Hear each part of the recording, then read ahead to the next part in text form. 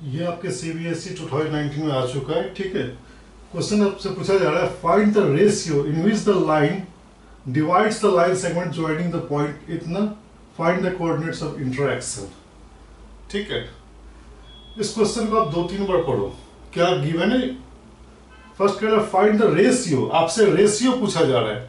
ठीक है, तो रेशियो का फॉर्मूला लगेगा, मैं भी बता रहा हूं, divides the line segment joining the point. पहली बात तो लाइन सेगमेंट लो, लाइन सेगमेंट हमारा है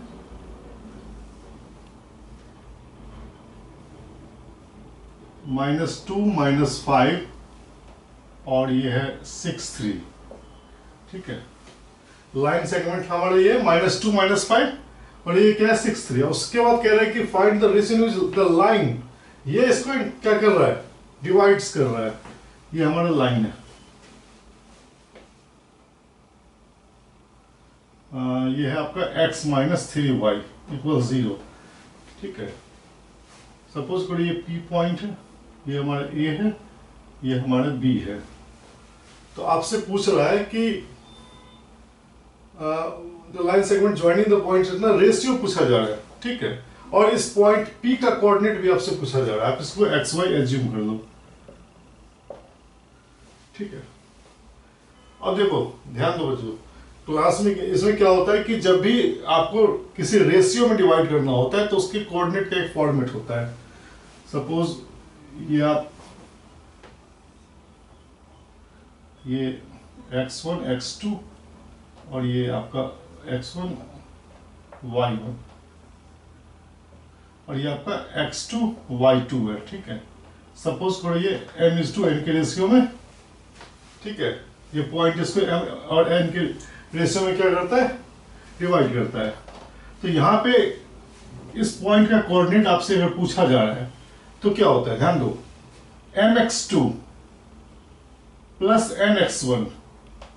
अगर आपसे x का कोऑर्डिनेट पूछा जा रहा है तो क्या हो जाएगा, mx2 + nx1। तो x क्या हो जाएगा आपका, mx2 +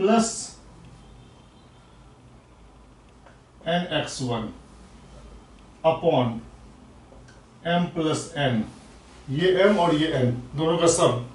अगर आपसे y का कोऑर्डिनेट पूछा जा रहा है तो क्या हो जाएगा, my2 + ny1 upon m + n। ये हम फार्मूला यूज करेंगे, आप इसको ध्यान रखेंगे। ठीक है, मैंने बताया mx2 nx1। ठीक है, आप ये पैटर्न ध्यान रखेंगे, mx2 nx1 और नीचे हो जाएगा सम, दोनों का सम हो जाएगा। ठीक है, अब देखो आप एज्यूम कर लो, जब भी रेशियो का फॉर्म होता है तो हम generally case to word assume करते हैं। Late line x - 3y = 0 divides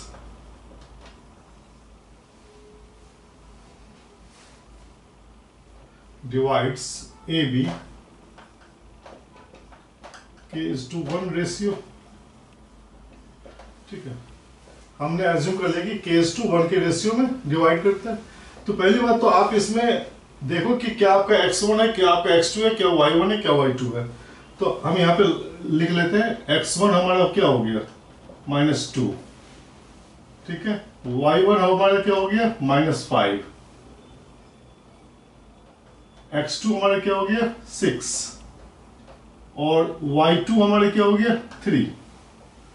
ठीक है, और रेशियो हमने k/1 के फॉर्मेट में लिया, यानी m हमारा हो गया k और n हमारा हो गया 1। इसको आप साइड में नहीं लिख ले।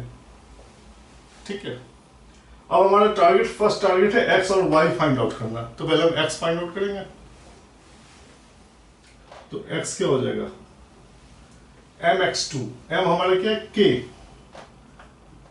और x2 क्या है 6 प्लस n क्या है हमारा 1 और x1 क्या है हमारा, x1 हमारा -2 और m + n मीन्स k + 1। ठीक है, ये हो गया हमारा 6k -2 अपॉन k + 1। ठीक है, आप y फाइंड आउट कर लो। y क्या हो जाएगा, my2 प्लस ny1, तो m क्या है हमारा k, और y2 क्या है हमारा 3 प्लस n क्या है हमारा 1 है, और y1 क्या है हमारा -5 अपॉन k प्लस 1। ये आपका क्या हो जाएगा 3k -5 अपॉन k प्लस 1। ठीक है, आपका फर्स्ट टारगेट क्या है, k फाइंड आउट करना। ठीक है, कैसे फाइंड आउट करोगे, x और y आपका k के टर्म में तो आ गया है, लेकिन आप k कैसे फाइंड आउट करोगे। इसके लिए ये दिया हुआ है कि ये point, this point satisfies this line, ये पॉइंट इस लाइन के ऊपर है, यानी ये पॉइंट इस लाइन को सेटिस्फाई करेगा। तो लिखो x and y lies on किस पॉइंट, किस लाइन पे, x -3y। ठीक है, तो वैल्यू प्लग करो, ये हो गया 6k -2 अपॉन k प्लस 1, ये आप इक्वल्स ले लो, इक्वल्स 3 इंटू y कितना है आपका 3k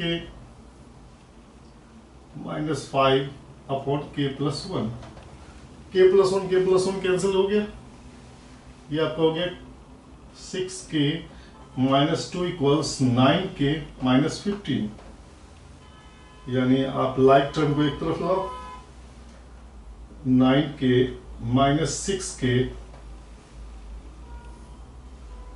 इक्वल्स 15 -2, ये आपका 13 हो गया, और ये हो गया आपका 3k इक्वल्स 13। तो क्या हो गया हमारा k, क्या हो गया हमारा 13/3।